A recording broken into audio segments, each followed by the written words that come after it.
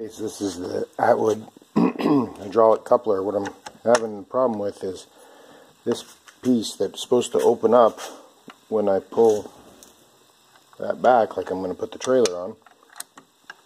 If you see there, it moves it forward. Now it will allow it to, I can't put the spring in here. If I open it up, put a lock in there just so it doesn't. So now it's in the open position, right? And now if I want to get the trailer on, I have to get my finger in there and push that back as I'm lowering the trailer.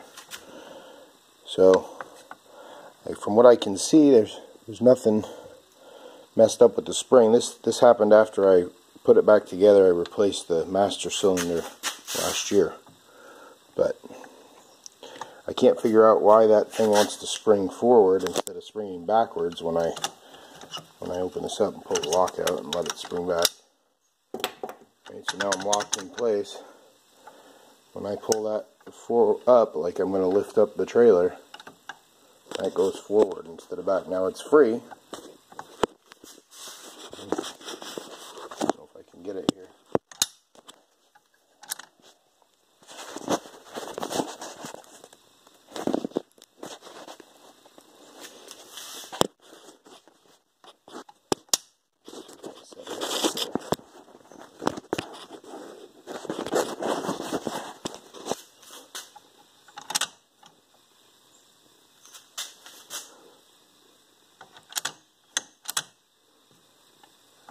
If I pull that up, it's free. You can push it back with your finger to open up the jaw so you can drop a ball in, but can't figure out how I'm supposed to get it to do that just by pulling this lever.